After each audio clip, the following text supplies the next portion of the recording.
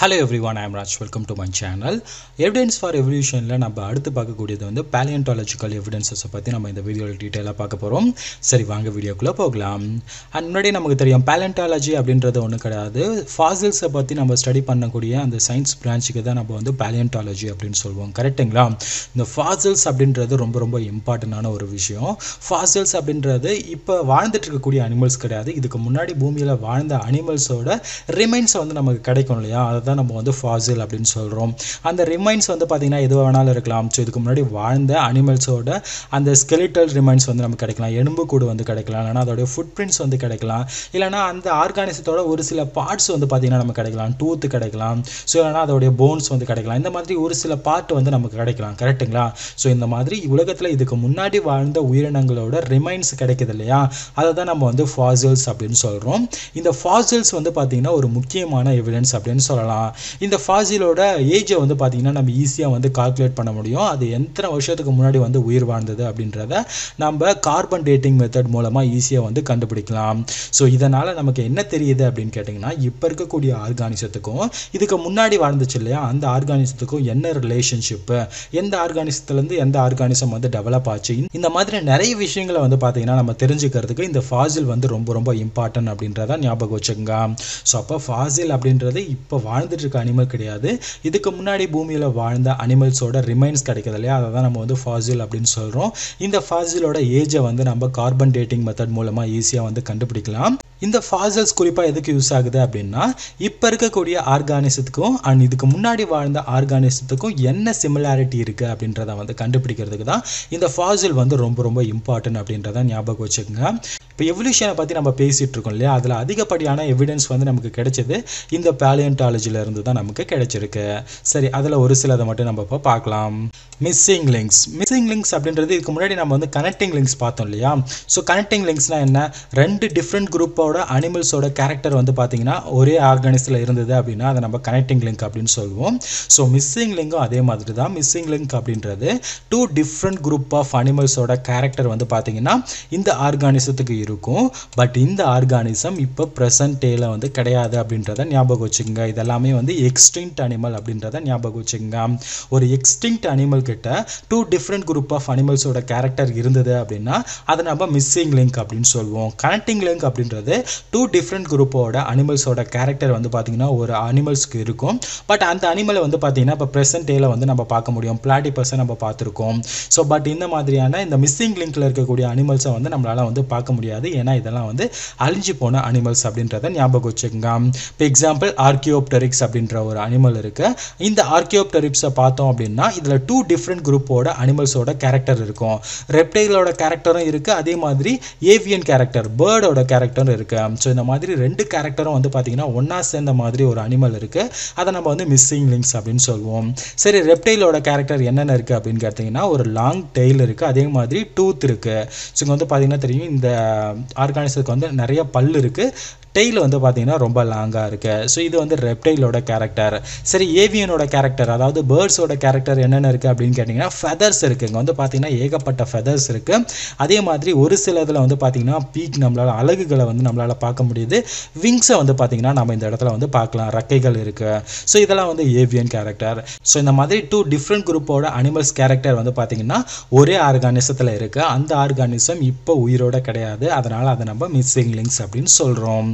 So இதுவும் வந்து பார்த்தீங்கன்னா நமக்கு ஒரு எவிடன்ஸாக தான் இருக்குது. அதாவது இப்போ ரெண்டு குரூப்பில் எந்த ஆர்கானிசம் எதுலேருந்து வந்து டெவலப் ஆயிருக்கு, எவால்வ் ஆயிருக்கு அப்படின்றத நம்ம இந்த மாதிரி மிஸ்ஸிங் லிங்க்ஸை வச்சு நம்ம வந்து கண்டுபிடிக்க முடியும்.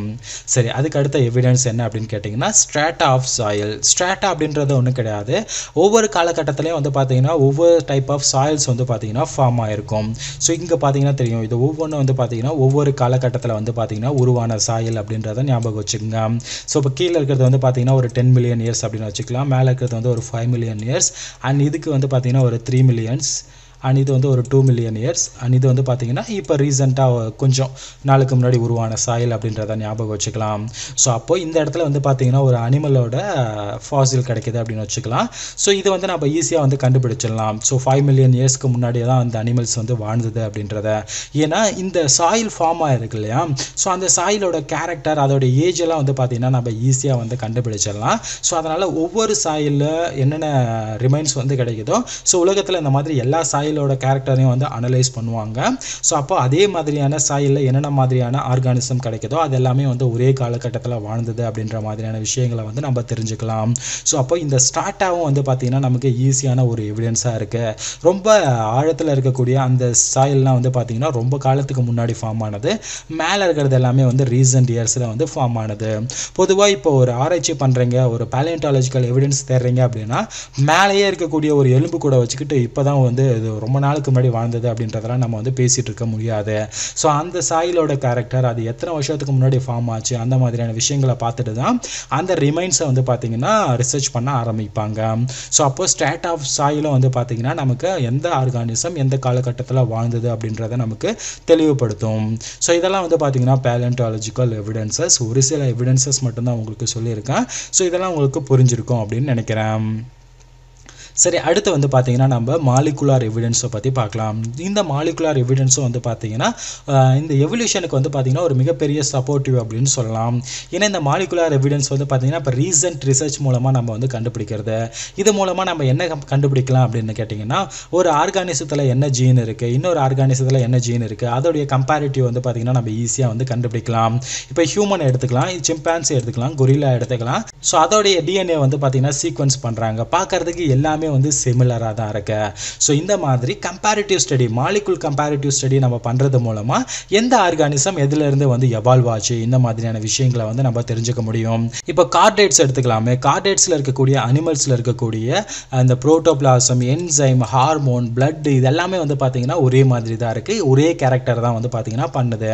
ஸோ அப்போ இதுவும் வந்து பார்த்தீங்கன்னா ஒரு எவிடன்ஸாக தான் இருக்குது. எல்லா ஆர்கானிசமும் வந்து ஒரு காமன் ஆன்சிஸ்டர்லேருந்து டெவலப் ஆகிருக்கலாம். ஸோ இதெல்லாமே வந்து க்ளோஸ்டு ரிலேட்டட் அப்படின்றது நமக்கு தெரியுது.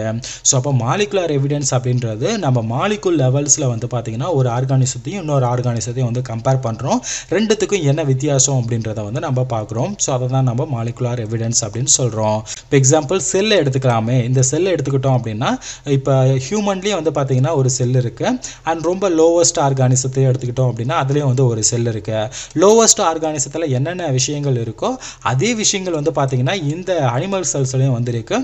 வெரி ஃபியூ எக்ஸப்ஷன், ஒரு சிலது மட்டும்தான் வந்து பார்த்தீங்கன்னா சேஞ்ச் ஆகிருக்கு. ஸோ இந்த சேஞ்சஸ் தானே நம்ம எவல்யூஷன் அப்படின்னு சொல்கிறோம். ஸோ இதை வந்து மாலிகுலர் லெவலில் நம்ம ஈஸியாக வந்து கண்டுபிடிச்சிடலாம். இப்போ இன்னும் ஒரு சில எக்ஸாம்பிள் சொல்லணும் அப்படின்னா, இப்போ என்சைம்ஸ் எடுத்துக்கலாம். என்சைம்ஸ் வந்து பார்த்தீங்கன்னா மோஸ்ட்லி எல்லா ஆர்கானிசத்துலையுமே வந்து பார்த்தீங்கன்னா ஒரே மாதிரி தான் இருக்குது. கார்போஹைட்ரேட்டை டைஜஸ்ட் பண்ணக்கூடிய டைலின், அதாவது அமைலேஸ் என்சைம் எடுத்துக்கலாம். அண்ட் இந்த பக்கம் ப்ரோட்டீனை வந்து டைஜஸ்ட் பண்ணக்கூடிய பெப்சினை எடுத்துக்கலாம். எல்லா ஆர்கானிசத்துலையுமே மோஸ்ட்லி வந்து பார்த்தீங்கன்னா கார்போஹைட்ரேட்டை வந்து டைஜஸ்ட் பண்ணுறது டைலின் தான், புரோட்டீனை வந்து டைஜஸ்ட் பண்ணுறது பெப்சின் தான். ஸோ லோவர் ஆர்கானிசத்துலேருந்து ஹையர் ஆர்கானிசம் வரைக்கும் இந்த என்சைம்ஸ் தான் இருக்குது அப்படின்றத ஞாபகம் வச்சுங்க. ஸோ இதுவும் வந்து ஒரு மாலிகுலார் எவிடன்ஸ் தான். ஸோ தோற்றத்தில் வந்து பார்த்தீங்கன்னா டிஃப்ரெண்ட்டாக இருந்தாலும் அதோடைய மாலிகுல் லெவலில் வந்து மோஸ்ட்லி எல்லாமே வந்து சிமிலராக தான் இருக்குது. இதுவும் வந்து ஒரு எவல்யூஷனுக்கான எவிடன்ஸ் அப்படின்றத சொல்கிறாங்க. ஸோ இப்போ உங்களுக்கு புரிஞ்சிருக்கும் எவல்யூஷனுக்கான எவிடன்ஸ் என்னென்ன இருக்குது அப்படின்றது. அண்ட் இதில் உங்களுக்கு வேறு ஏதாவது சந்தேகங்கள் இருந்தது அப்படின்னா மறக்காமல் கமெண்ட்டில் சொல்லுங்கள். அண்ட் இந்த வீடியோ உங்களுக்கு ஒரு உபயோகமான வீடியோவாக இருந்திருக்கும் அப்படின்னு நினைக்கிறேன். அண்ட் இந்த வீடியோ பிடிச்சிருந்தது அப்படின்னா மறக்காமல் நம்ம சேனலை சப்ஸ்கிரைப் பண்ணிக்கோங்க. அண்ட் rajusbiology.com போனீங்க அப்படின்னா ஃப்ரீயாக ஸ்டடி மெட்டீரியல்ஸை டவுன்லோட் பண்ணிக்கலாம். அண்ட் மறக்காமல் இந்த வீடியோவை உங்கள் நண்பர்களுக்கும் ஷேர் பண்ணுங்கள். தேங்க்யூ ஃபார் வாட்சிங்.